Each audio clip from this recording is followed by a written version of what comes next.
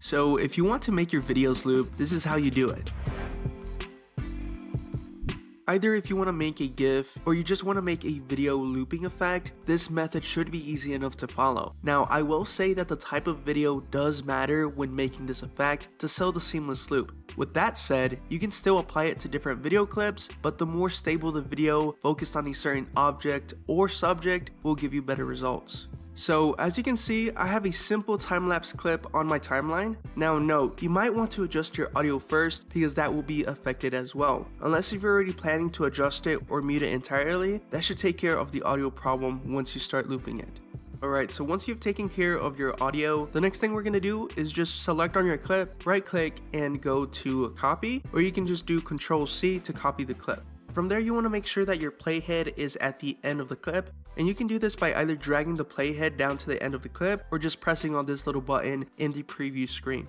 And then from there, all you have to do is paste it by doing Ctrl+V, and as you can see, both clips are side by side. From here, we're just going to select our second clip and just drag it on top of our first clip, kind of like a little overlay.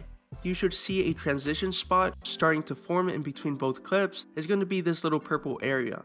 And that's basically the default dissolve transition that Shotcut applies automatically when you overlay two clips. Now if you want to customize this transition even further, all you have to do is select on the transition, right click and go to properties. This should open a new properties window right here. These are the settings that you guys can use, as well as the little menu that you can use to change the type of transition you're applying to your video.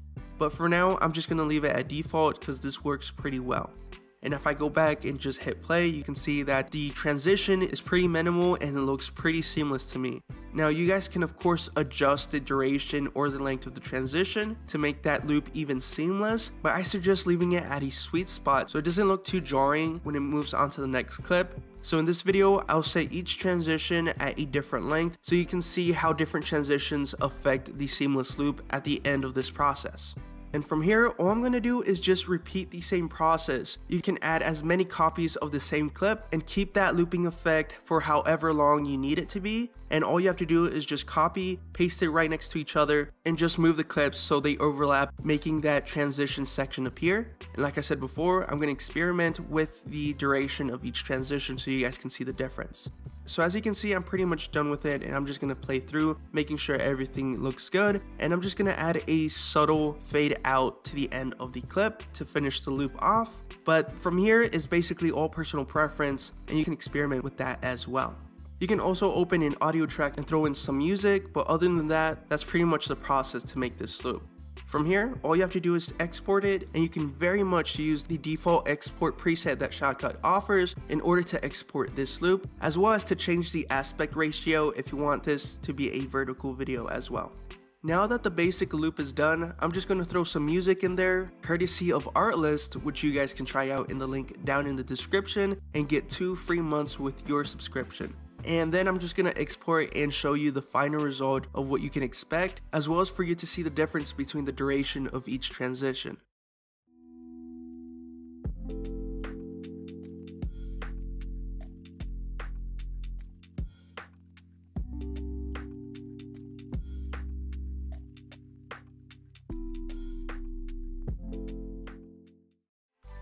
Alright, so now that I showed you how to make your video loop, I'm going to show you another way that you can make a GIF inside of Shotcut, which is basically taking a video clip and turning it into a GIF so it would just repeat itself over and over. Now as you can see, I have a simple video of a camera in the timeline and we're just going to turn this into a GIF.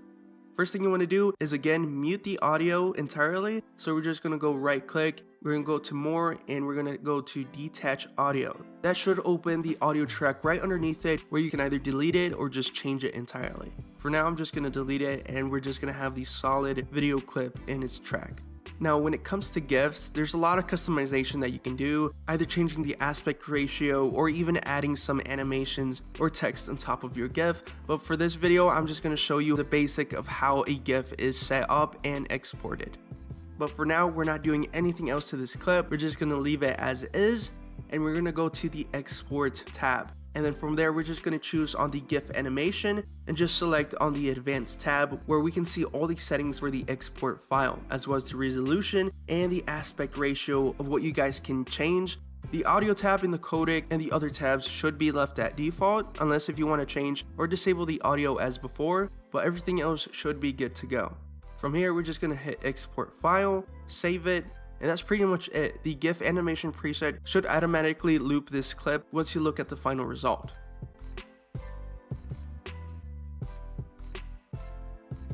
So as you can see, these are two simple ways that you can achieve this seamless loop and a GIF effect in your video. I hope this was helpful. Let me know if you have any questions or suggestions, but that's pretty much it. Thanks for watching, and I'll see you in the next one.